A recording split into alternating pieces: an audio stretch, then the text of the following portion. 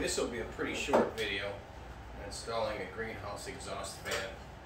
This is going to be a tough installation. It's actually pretty easy, to be honest. This guy has a just a regular plug to plug in and another plug to go into the controller box. So there's not a lot of wiring. I've already wired an outlet on top. So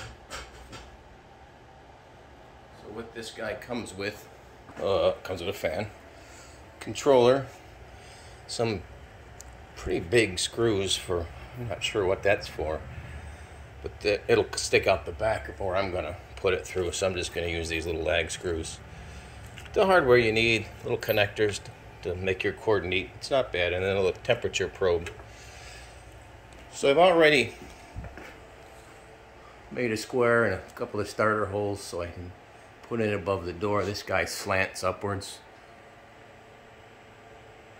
so that's where the heat's going to gather up there anyway. But I'll run the probe down here, so if it gets too hot down here, it'll suck some of the air out. This is winter time, so it's probably not going to happen unless I leave the heater on or something weird. So we'll go ahead and get started. I'll get up there and cut this square out.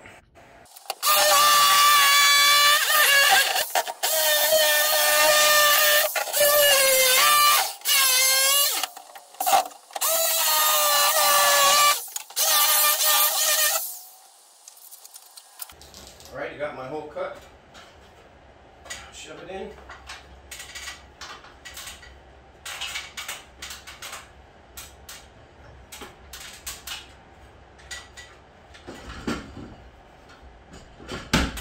A little tight, but it's in there.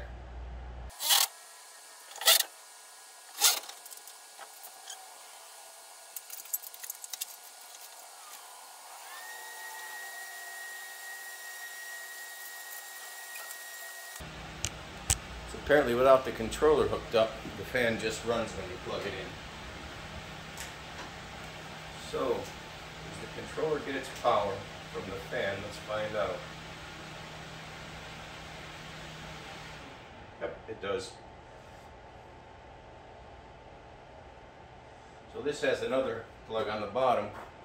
If I wanted to run two fans from it, I could. I'm going to mount this just right here.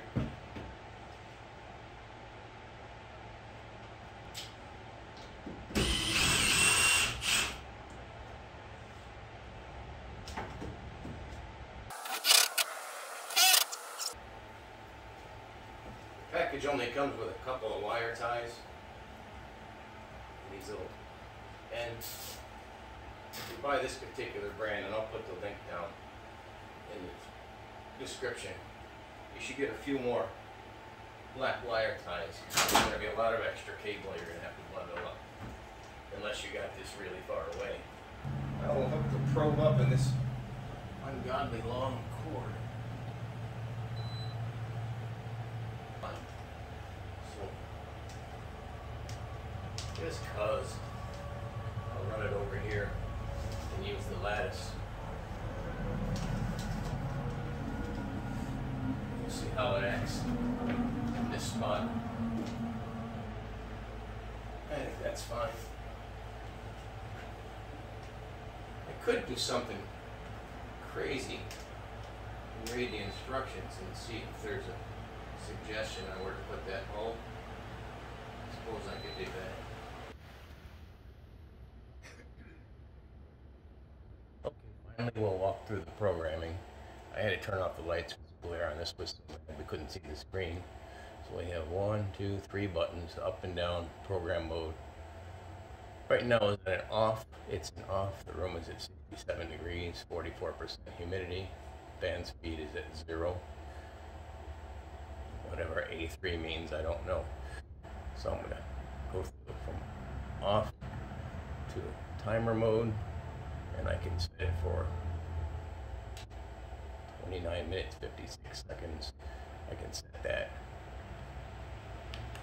and just change it. You can hear the fan is on now. I'm going to go to auto mode,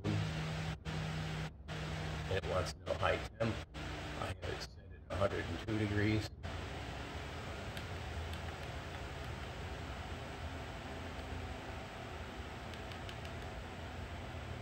And I think 99 degrees is pretty good to kick that fan on. Low temp, I have it off.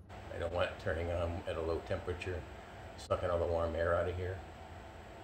High humidity, I have it kicking on at 90% humidity. Low humidity, I have it off. Now, you would use it, I think, for a supply fan, I'm guessing. Then alarm settings. I'm going to have it alarm at 150 degrees, high temp. It's going to make a beeping noise, and if I can't tell it's 150 degrees in here, I'm not going to hear that alarm anyway. Low temp alarm is at 40 degrees. That should beep a few times. Let me know that the heater's not working. And then a high humidity, I have it 100% humidity for an alarm. I'll probably change that if it goes off. It's wintertime right now, so I can't test them. Then low humidity I have turned off. Then you have the on setting. You can hear the thing start pretty soon. 4, 5, it slowly ramps up. And I can change the speed up and down.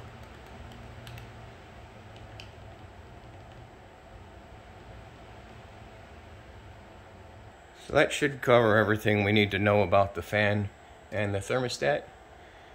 If you have any questions, throw it in the comments, and I'll answer them. Thanks for watching. Bye.